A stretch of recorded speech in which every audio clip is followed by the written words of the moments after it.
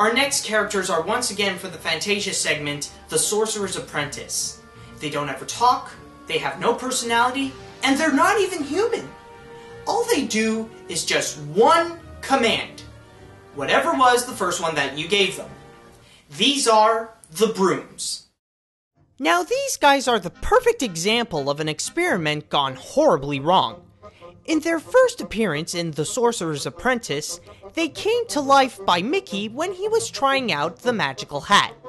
After that, he made it do his job by getting water with a bucket, then dumping it in a cauldron. Simple, right?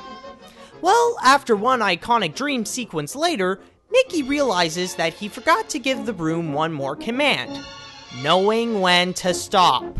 So, how do you stop a broom from flooding your room? How about chopping it down with an axe? Apparently not, because they don't die, they multiply. It's only Yen Sid who knows how to stop these guys. Outside of Fantasia, whenever Mickey has something special going on, the Brooms are always there to make an appearance, like in Fantasmic, Mickey's PhilharMagic, or a parade down Main Street. The Brooms also made a few cameos in different places, like Who Framed Roger Rabbit, a few times in The House of Mouse, and even once in Darkwing Duck. What do you mean? You don't do windows? Get out of here and get to work! They also made an appearance in one scene in Jerry Bruckheimer's version of The Sorcerer's Apprentice. My reaction to the scene? In Kingdom Hearts, instead of doing harm to the property, they're the housekeepers of the Disney castle by keeping everything clean.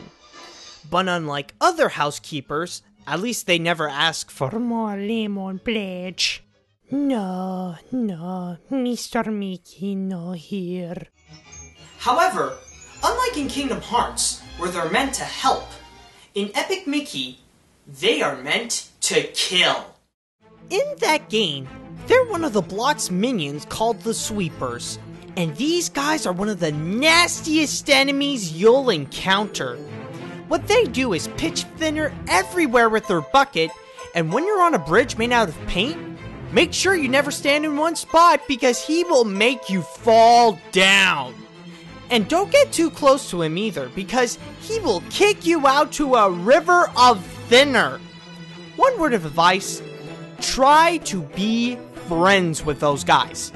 Paint them as much as you can, and they'll turn out to be pretty useful against enemies.